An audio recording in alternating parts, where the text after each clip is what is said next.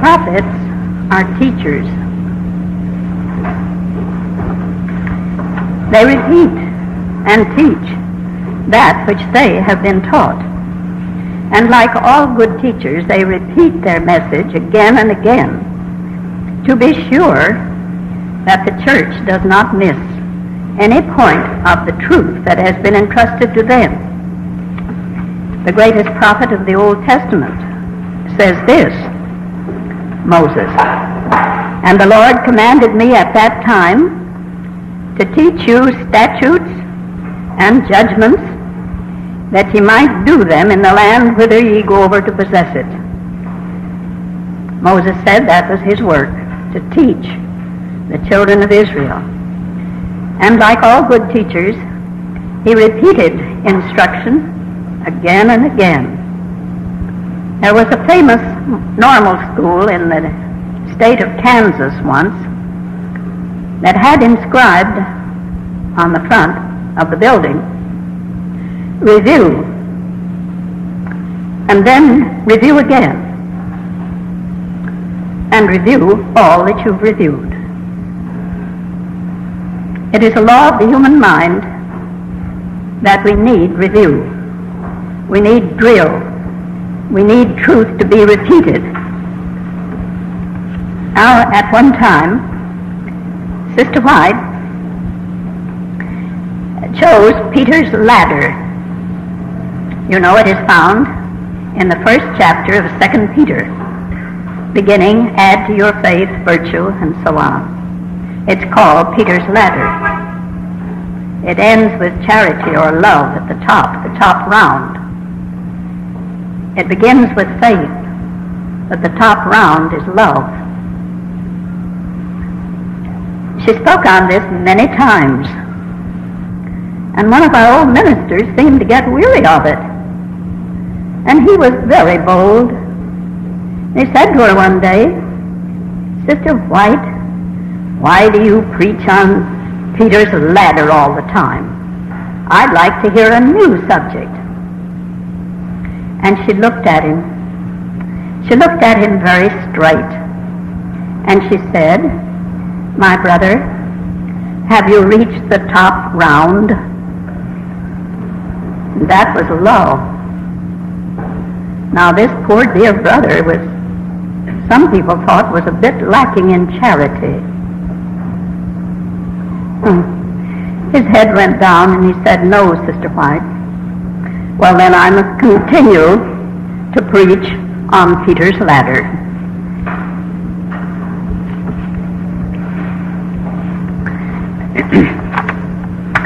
As I said, a prophet repeats the lessons he has taught. Now, you know, one of the earliest messages that came to this people was concerning healthful living. And Sister White often repeated the principles of healthful living. And one of them is the need that we have for fresh air. Now, I suppose that at this time, in this period of history, we may not possibly need that lesson so much. Though last week, the reason I grew so weary toward the end of my talk was because I needed some fresh air. The moment I stepped outside, I was all right. You know, when the room is full of people, we use up all the oxygen in a short time. And some of us are so constituted that unless we have an abundance of fresh air, we grow rather faint. She gave us a lesson in the Healdsburg church once that I've never forgotten. And after speaking about 5 minutes, she said, "Brethren, the air in this room is not very fresh. I think you would better open the windows on this side of the church." The deacons obediently got up and opened the windows.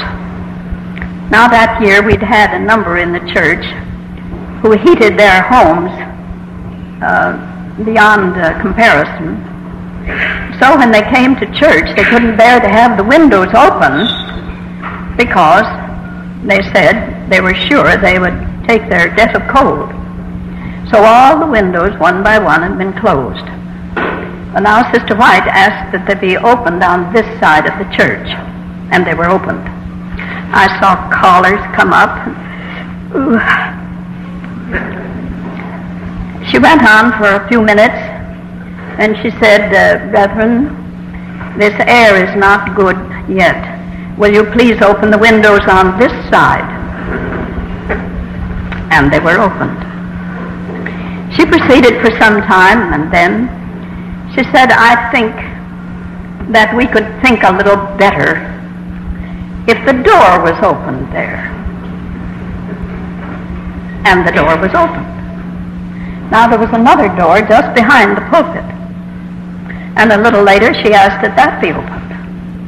And so before she finished, every window and every door in that auditorium was open. And do you know, strange as it may seem, I inquired carefully. Not a single person in the service that day caught cold. Neither did anybody go to sleep.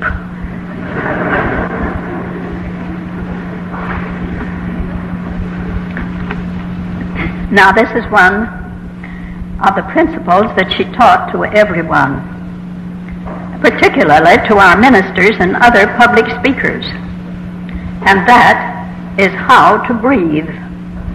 Oh, you say, teach us how to breathe? Why, we all know how to breathe. Are you sure? She said there were very few people that breathed properly, and that the youth particularly should be taught to breathe properly, and how to read and to speak in such a way that no unnatural strain should come on the throat and lungs, but that the work should be shared by the abdominal muscles. And that was a new principle.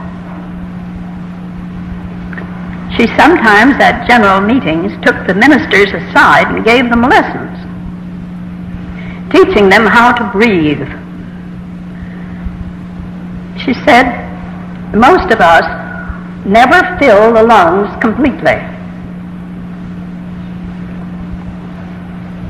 That our breathing is only the upper chest breathing, and that for years the entire lung space is never filled.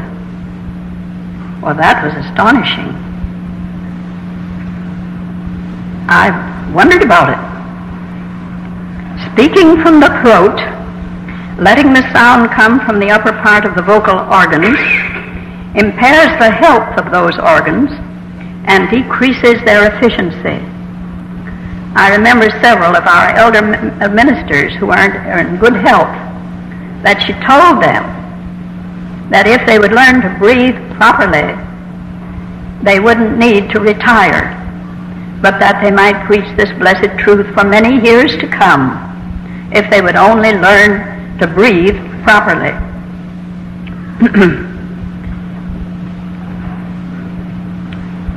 She also taught that our clothing should be loose enough that we might be able to breathe, and to breathe to the very depths of our lungs.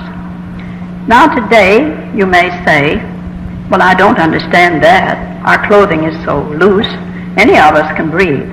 But it wasn't so in her day. In her day, no woman could take a deep breath if she was properly attired, as was considered proper in those days. For the corset that was worn made it impossible for any woman to take a deep breath. She could breathe only from the upper part of her lungs. And you know that even physicians taught that women naturally breathe differently from men, that they breathe naturally only from the upper part of the chest.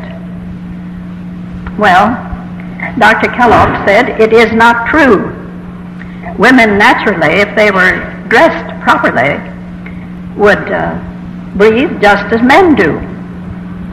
And there was quite a discussion in the medical world about it. And so to prove his principle, he went down into lower Mexico to the Cayupas Indians, those among whom Dr. Butler and Dr. Comstock are working today. Their women had never worn any tight clothing, and by bribing the chiefs, got permission to examine those women, and brought back the proof that they breathed just like men, that they breathed to the very depths of their lungs. Of course, they weren't hampered. They didn't wear any tight clothing, and they could breathe that way, and they'd always breathed that way.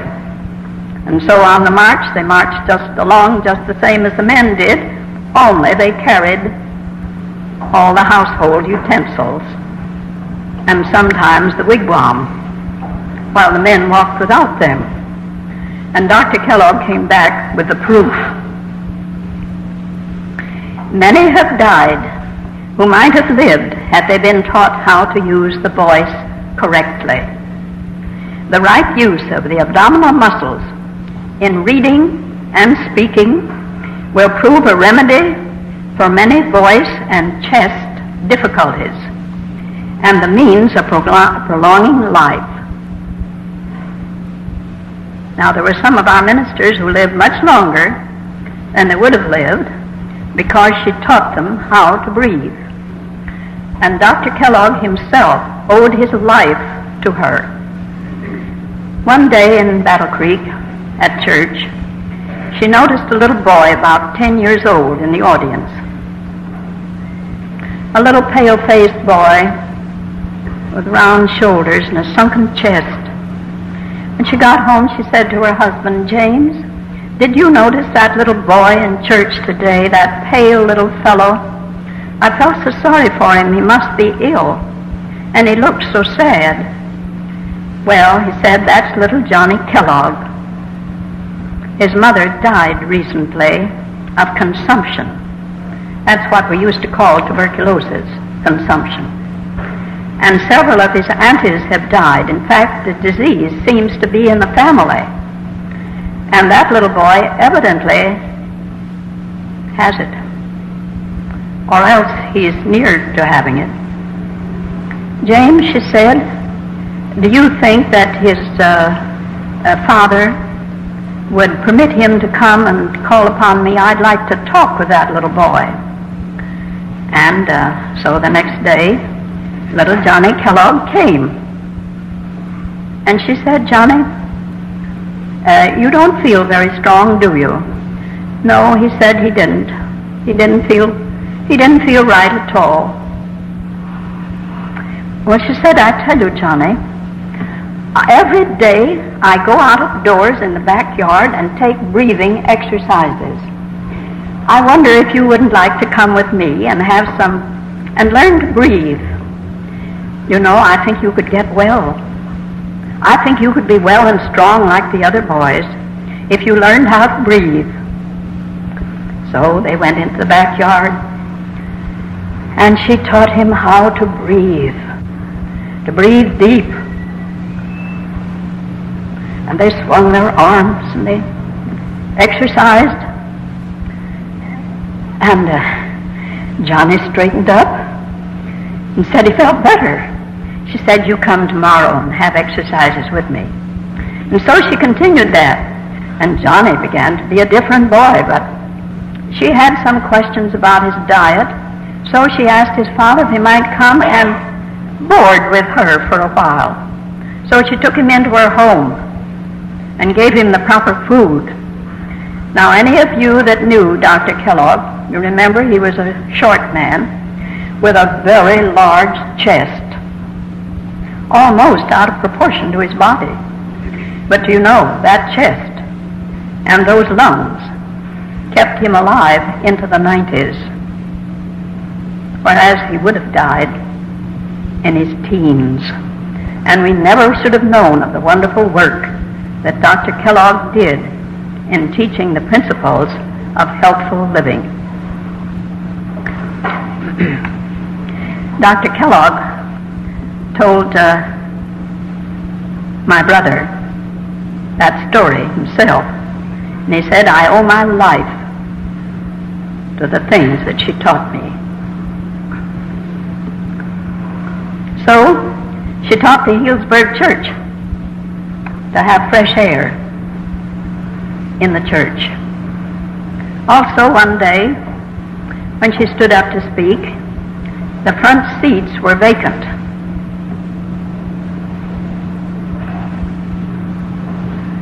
She looked down at them. Then she said, Brethren, why did you come here today? Do you want the message that God has given me for you? And they all nodded. Oh, yes, indeed. Well, she said, then why do you leave the front seats vacant? Do you know that evil angels come to church as well as the good angels? And if you don't occupy them, they occupy the front seats. And there's plenty of room for them today to catch away the message that God has given me for you. Well, you should have seen those front seats fill up. And the lesson wasn't forgotten for a long time.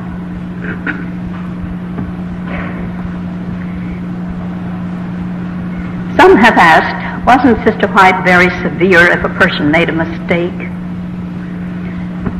Well, I was told a story that illustrates her attitude and her words when a person made a mistake. As you may know, after her husband died, her friends and relatives had a little consultation together, and they decided that Sister White should have someone now to travel with her always. And they thought it would be best to select a nurse, also a person who had good executive ability and would know what to do for her comfort and convenience, especially when she traveled. And so they went to her and talked to her about it, and finally she was persuaded that that would be the best thing. So they said, now, Sister White, whom do you think you would like to have to live with you, be with you always, take care of you, and especially to help you when you travel? She asked for time to think it over. Finally, she told them, I think I should like Miss Sarah McInturfer. Now, Miss Sarah at this time, though she was a nurse, was working in the bindery of the Review and Herald. And when the message came to her, the foreman came to her and said, you may be excused for the rest of the afternoon. Sister White has sent for you. Oh, she thought, I wonder what I've done wrong. But Sister White had sent for her, so she went all trembling over to her home. And when she went in, Sister White came to the door and met her so kindly and so cordially, and brought her to a seat beside her. Then she said, my dear Sarah, how would you like to come and live with me and be my companion the rest of my life? Well, this was so different from what Sister Sarah had thought that she couldn't speak for a moment. Sister White had chosen her to go with her, to be with her day and night and all the time as long as she should live. What a responsibility and what an honor.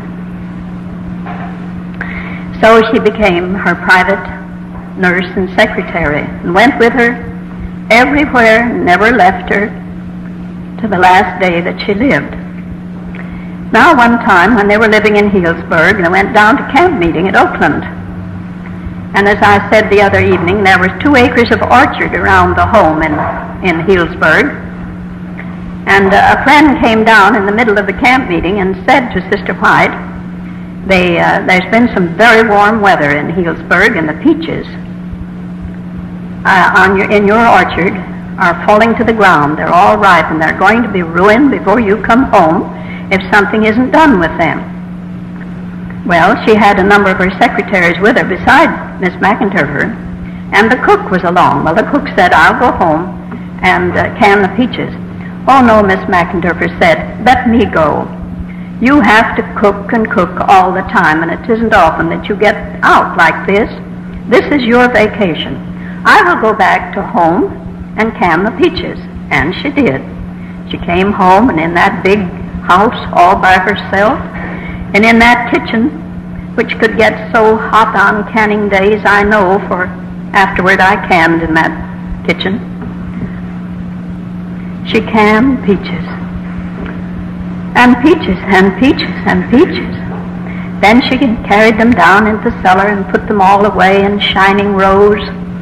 Oh, they look so beautiful, you know, when you get them done. And you forget how tired you were and how warm it was. Well, then the family came home, and oh, they thanked her over and over and said she was so unselfish to leave the meeting and be willing to come home and can the peaches. And Sister White was very, very grateful. Well, several days went by, and then one day they heard some strange sounds out of the cellar, kind of shh.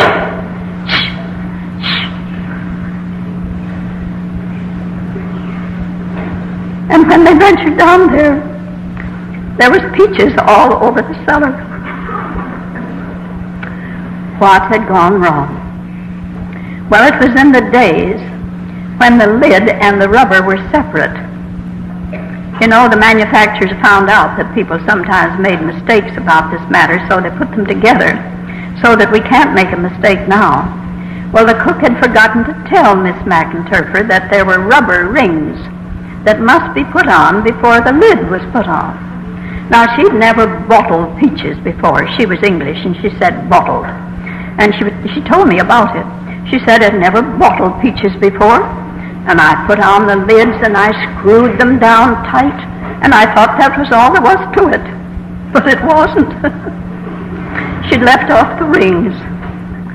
Oh, and every can was burst.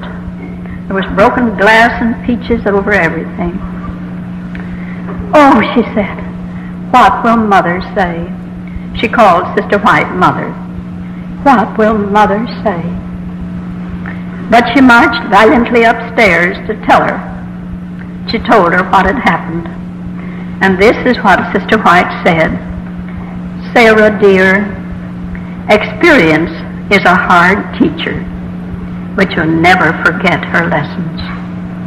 And that's all she said. That was one of Sister White's harsh rebukes. And Mrs. Chrysler, who lived in her family for many years, said there never was a kinder person in this world than our dear mother. You know, among themselves they called her Mother and loved her dearly.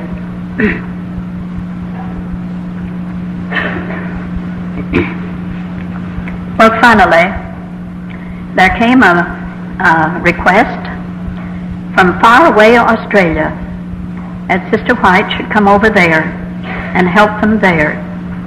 They were struggling. They were new churches, new in the faith, and they felt that somehow that we in America were enjoying blessings and benefits that had been denied to them, that is, her personal presence. And so she packed up and went to Australia in 1891, and she was there until 1900. When she went away, what do you think she did with her home? There was a brother in the Healdsburg church that had once been what was in those days considered a wealthy man. He had been a cattleman up in the Dakotas, But when he learned this faith, he sold his ranch and his cattle, came to Healdsburg to put his children in the school. Now he was so generous, and his wife was more so, that little by little he gave away nearly all the money that he had. He just poured it out. In those days, I never went to camp meeting that there wasn't a plea made for money for Healdsburg College and the Pacific Press, if you will believe it. They were always in debt. You know, money was very scarce, and most of our people were poor. Well, dear Brother Leiniger always came up with some money. Well, the time came when he had exhausted his fortune. So Sister White invited him to live in her home while she was gone to Australia. And he lived there the 9 years that she was gone. Before she came back, when the General Conference decided it was time for her to come back, they bought a little home for Brother Leiniger over near St. Helena and moved him over there just before she returned so that she could come back to her home. She was very surprised when she came and found that he was gone, but she was very happy to think that the conference had recognized his worth and his need. So he had a comfortable little home until he died. Now, you know, in those days, there was no provision made for retired workers. That hadn't been thought of yet. It was Elder A.G. Daniels that first proposed a sustentation for our retired workers. Before that, there wasn't any. And sometimes it was very difficult for people who had given their all, even in time or talent or money, to finish out life, because there was no old age pension either, nor Social Security. But Sister White was thinking about it all the time, and she was always inquiring about this one and that one, how they were getting along financially. I know, for she once asked me. Before she went away to Australia, there was a camp meeting held in Healdsburg, out in the edge of Healdsburg. Pitched a camp, and we all went to camp meeting.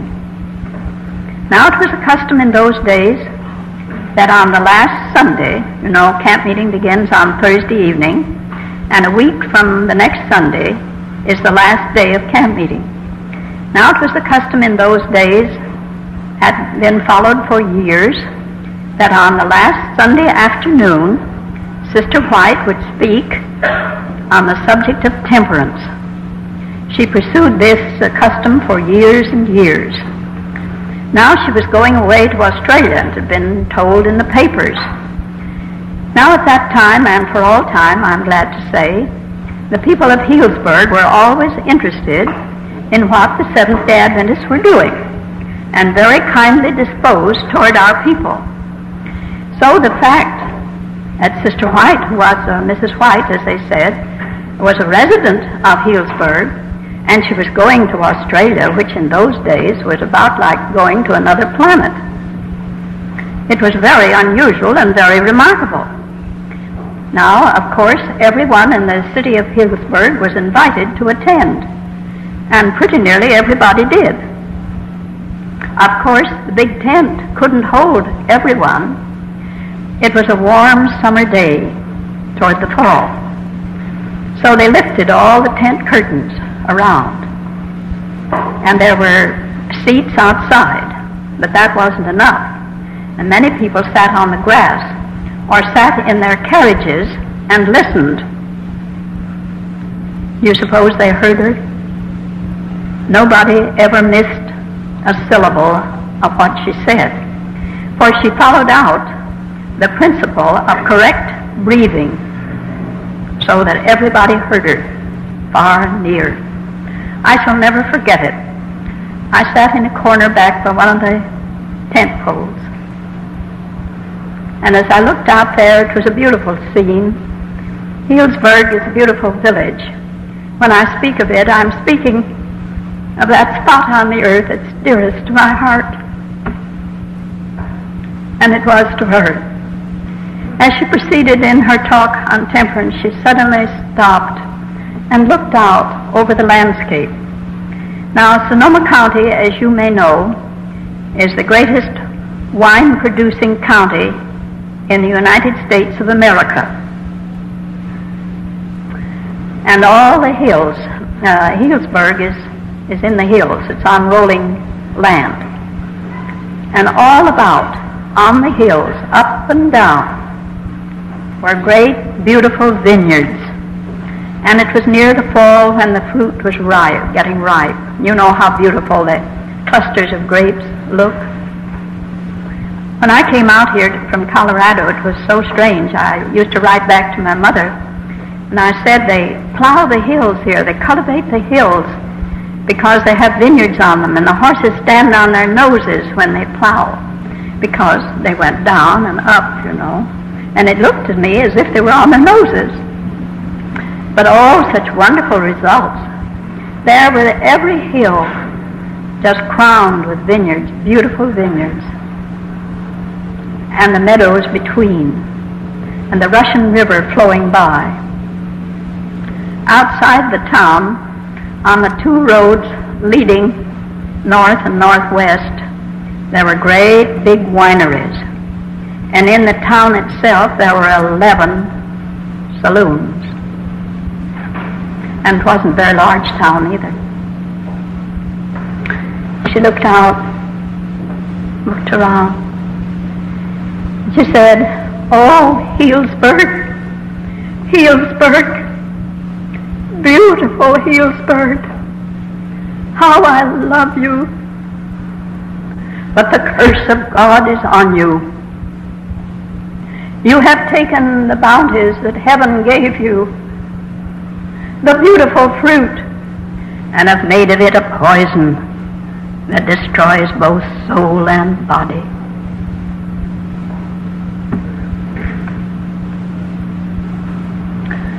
The silence could be felt. After a moment, she recovered and went on with her appeal to parents for their children, that they would teach them the principles of temperance. And then she closed her sermon. And the next day, she went away to Australia. She was gone 9 years. Sometimes later than that, I left Healdsburg. I was gone 5 years. When I returned, a friend, Miss Amelia Healdsburg was named for her family, on Sabbath invited me out for a ride to see my old hometown, as she said. She drove through the town and out toward the west. And I looked about and I said, "Amelia, what is the matter with the vineyards? They're all dead." "Why, yes," she said, "hadn't you heard how the phylloxera got into the grapes, into the vineyards, and has killed every vineyard in this county?" Amelia, do you remember what Sister White said in that last sermon here? "Why, yes, I do remember it now. She said, 'The curse of God is on you.' And I said, 'And it is.' Every grapevine was dead. Did men learn the lesson? Oh, no. Oh, no. I don't know. It's so difficult for us to learn, isn't it? Seems as if we can't learn. All the vineyardists got together finally, had a big meeting, and one of them said that he'd heard that over in Italy they had finally been able to grow a resistant vine, a vine that would resist the disease called phylloxera. And they sent some of their men over to Italy to investigate the matter, and they found it was true, that they had a grapevine over there, a wine grape, that would not take phylloxera.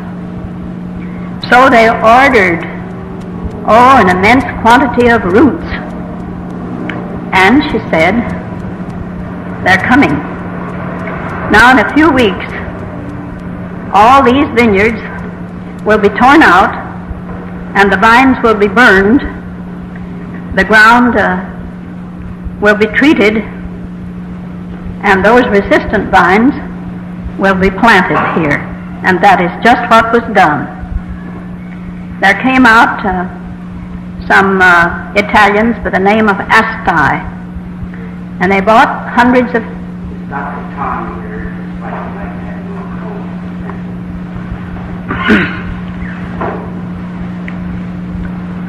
This Asti company went between Healdsburg and Geyserville and bought hundreds of acres of land and planted it with this new resistant vine, and built the largest winery in California. And there it is today. And there it was during Prohibition. My sister at that time, one of my sisters, lived near Geyserville. I was visiting her once during Prohibition. Now, you know, the government officers came and locked the winery and put the government seal on it. Nobody was ever to open it, and they didn't open it. That remained there all through Prohibition. But do you know, there was a basement. There was a basement in that building, and it had a secret entrance. Now, of course, I never went down that basement. I don't know what was done there, but I do know this. While I was visiting my sister, I'm not a very good sleeper, and in the night, I heard the creaking of heavy vehicles. And I went to the window, and there were great trucks going slowly by with round objects piled up on them. They looked like barrels. But it was in the dark of the moon, you understand, and I couldn't be sure. I couldn't have sworn that that's what it was. Well, the next day, I said to my sister, I said, what is that goes by in the night, those great big trucks? It looks like barrels on them. Shh, she said. Don't you say that out loud. We couldn't live in this community if we answered your question. I said, what is it? What was it? You know. Well, after 9 years, Sister White, as I said, returned to find that she could go back into her home, and she was very glad about that when she found out that Brother Leininger had been properly cared for. But then her son and other advisors got together again. Now, you may think this is strange, that people advised Sister White, but they did, as they had about her having Miss McIntyre with her. And now they had some more advice for her. And her son, Willie White, was foremost in giving the advice. He said, Mother, you're growing older every day, just as if he weren't. And you often need medical attention. Now, we didn't have a doctor in every town in those days. And don't you think it would be better for you to live over near the sanitarium than here? Now it's 35 miles from the sanitarium to Healdsburg. And in those days, that was a long way. That was a long way. And all your friends here, the president of the conference and others, think that it would be much better if you left this home here and had a home over near Sanitarium. Suppose we sell this home and buy one over there. Oh, Willie, she said, seems as if I could never sell this home. She told me afterward privately that she loved that home in Healdsburg more than any other place she'd ever lived. But they persuaded her finally.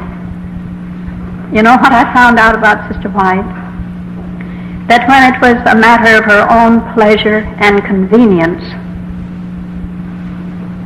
she always gave up. But if it was a matter of right and wrong, never. You couldn't move her any more than you could move Gibraltar on a matter that might affect you, your salvation. But her own pleasure, her own convenience, if others thought she should do this or that, she consented. And so she left this home that she loved so much and went to Elmshaven.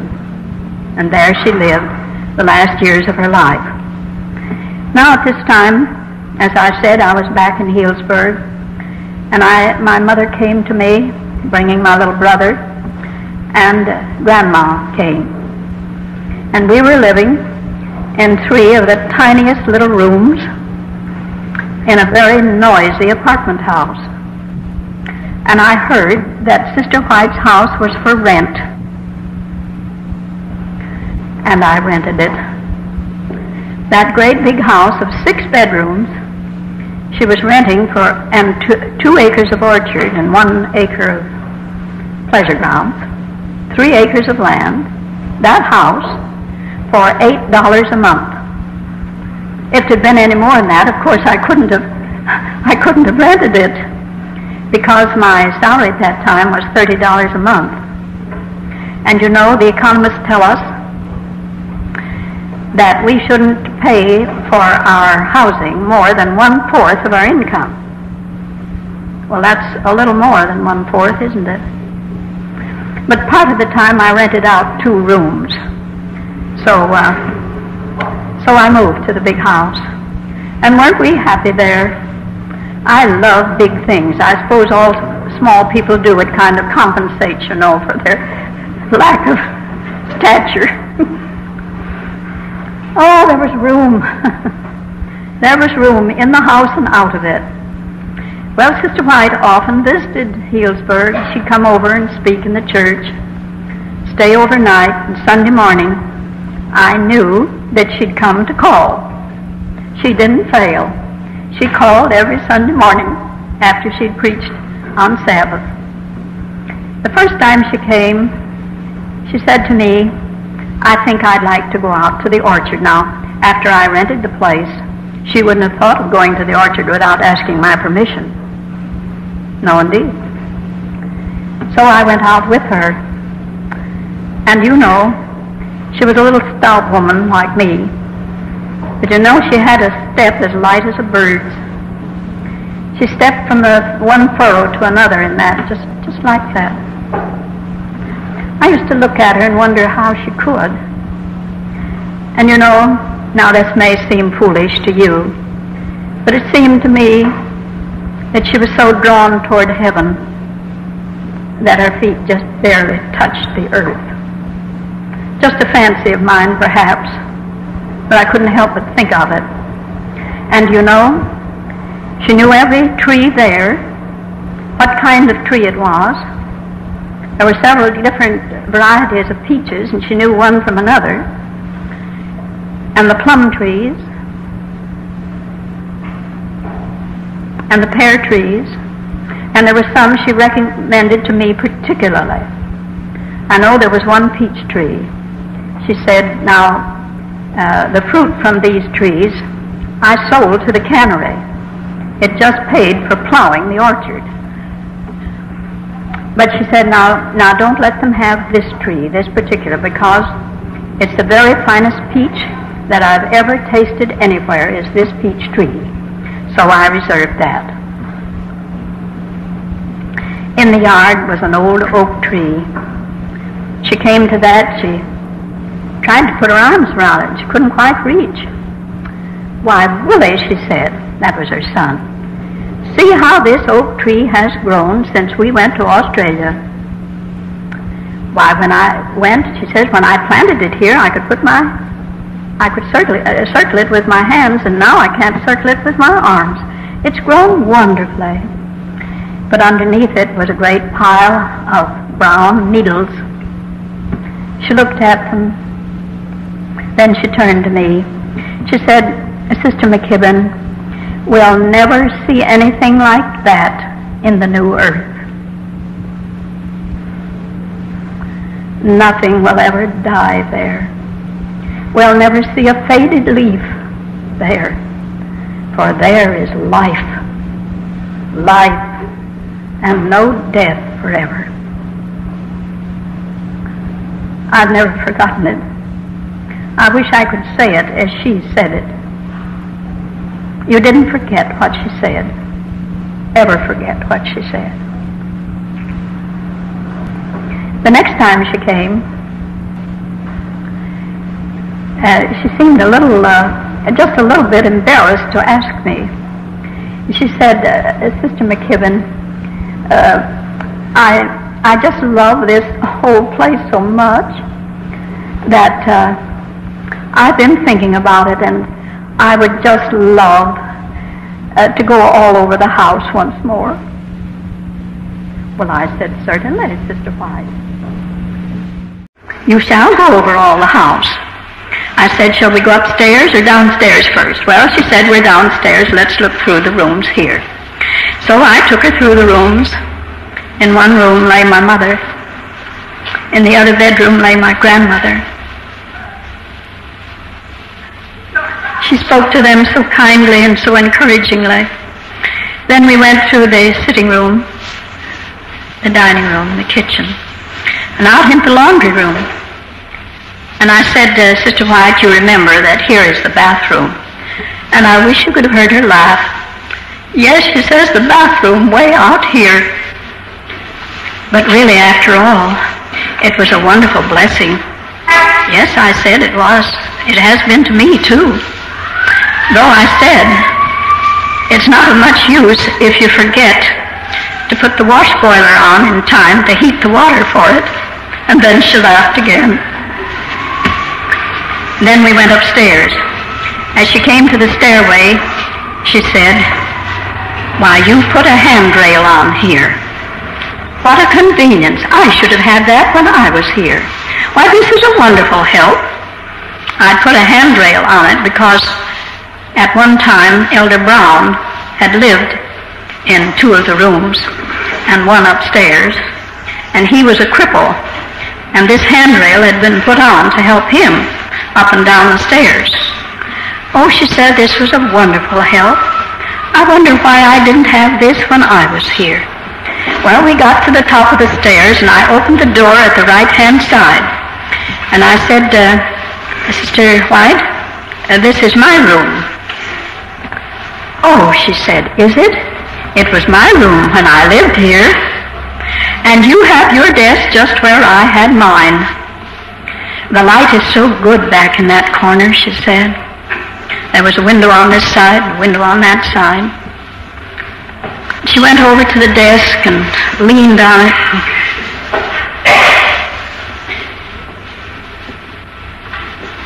Finally, she looked up and she said, "It is here that I finished Patriarchs and Prophets." "Oh," I said, "did you, Sister White? That's a very favorite book of mine, but it'll be more precious to me now since I know that you wrote a part of it in this room."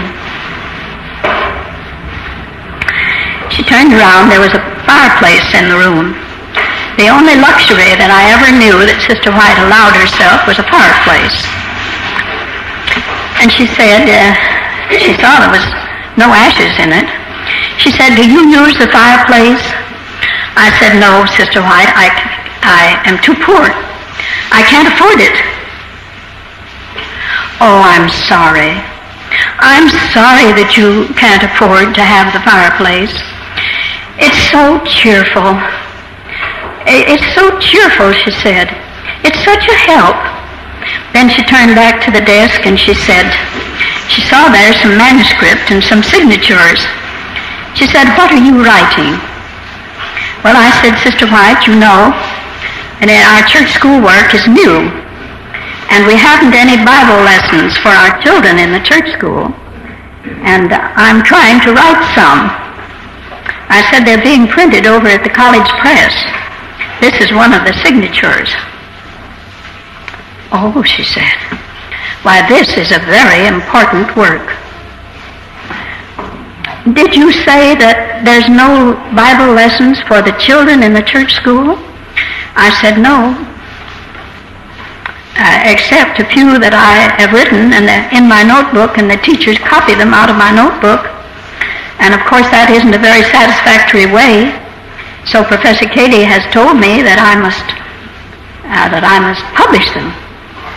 Now I said, "You know, Sister White, I don't know anything about this matter, but nor how to write books, nor how to publish them.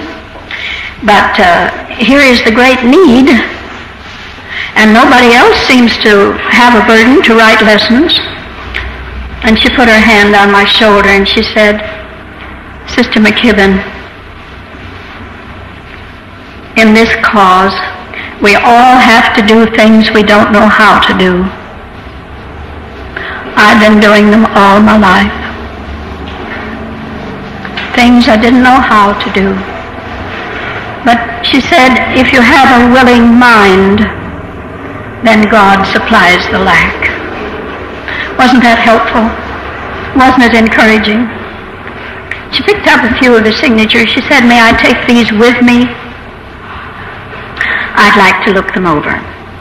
So I gave them to her, and she put them in her pocket. Now, where do you suppose was her pocket? Oh, you couldn't guess now. Because women don't have pockets now, except those they carry over their arms. But she had a pocket, and it was in her skirt, right in front. And it was a good-sized one, too. And she put it in her pocket.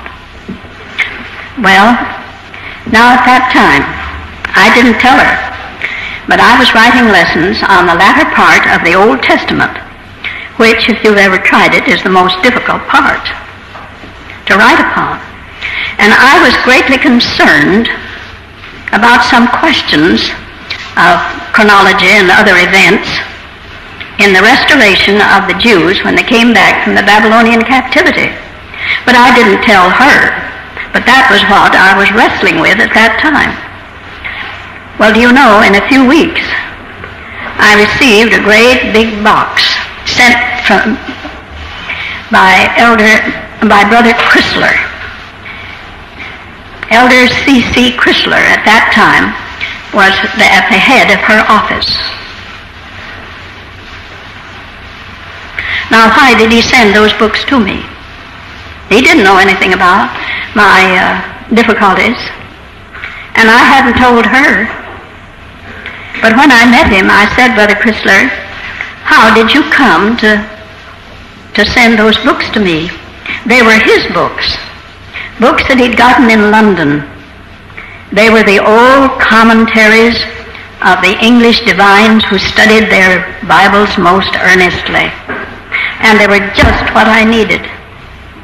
Well, he said, Sister White said that she thought that if I would make up a box of those books that I'd brought from London, it would help Sister McGibbin. And it did. And I hadn't told her anything about my difficulties. No, what I needed those very books. I had them for about a year before I returned them to Brother Chrysler. Well, we went out of the room to the next room, and she said this was Sarah's room. That was Miss McIntyre's, naturally, next to hers. Then across the hall was the room of Miss Marion Davis. I wish I had an hour to talk about Miss Davis. From all I can learn, now Sister White selected some of the very finest secretaries I think that anybody could have, but there's always one that excels, you know, And the one that excelled was Miss Marion Davis. You probably never heard of her. Very few people ever did. She was so humble and such a tiny little person that you hardly noticed her. But you know that she was the one who gathered together the writings of Sister White when she was compiling her books and put them together. We owe a great deal to Marion Davis, that humble little woman. Any other secretary that Sister White had was better known than Marion Davis on earth. But I think she stood at the head in heaven. Well, this was her room. Then in the front bedroom, was the room of Mrs. L.D. Avery Stuttle. Now sometimes we sing a hymn in church. Oh, for a faith like Enoch of old. Mrs. Stuttle wrote that. She was a poet, as well as a very gifted writer in other things. As we started down the stairs, Sister White seemed to be thinking about that fireplace yet. Her son was standing at the foot, and so she spoke to me very quietly, and she said, Sister McGibbin, how are you getting along financially? Now that was a very embarrassing question. When you're working for $30 a month, and you have 4 people to take care of, and 2 of them sick, and doctor's bills, and so on.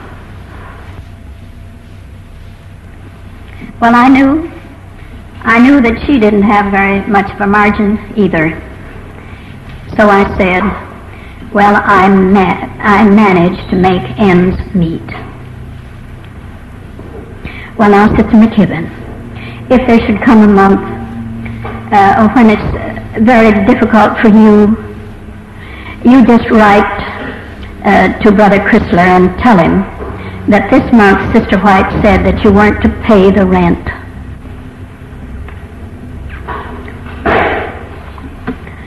Now, I never had to take advantage of that generous offer. But don't you know, it helped me. It helped me wonderfully to know that she cared and that she'd made me that generous offer. $8 a month. $96 a year. Did she make anything off it? Oh, no. Think of her taxes. Her insurance. I doubt if it covered it. Well, she smiled. We got down to the door. She passed out, and as she was out at the front gate, there was a very large rose geranium. It seems that she hadn't noticed it before, very particularly. She said, why, Willie, look at that rose geranium. It's grown about like the oak tree. She said, you know, I planted that there before I went to Australia. See how it's grown. She turned to me, she said, you know, I love the fragrance of the rose geranium. Would you mind if I took a leaf? And it was her own rose geranium. Would you mind if I had a leaf? She didn't take things without asking for them. Why, I said, Sister White. And I went and gathered her a great bouquet of the rose geranium. And she went away with her face buried in the rose geranium. And Miss McIntyre told me that the next morning when she made up Sister White's bed, she found the rose geranium under her pillow. Well, that's just like you and me, isn't it? Just like you and me.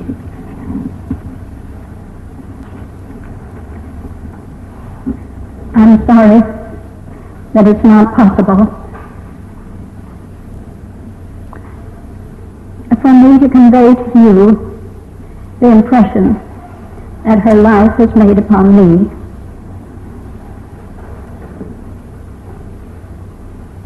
But you will get a great deal of it when you read the testimonies. You'll get a great deal of it.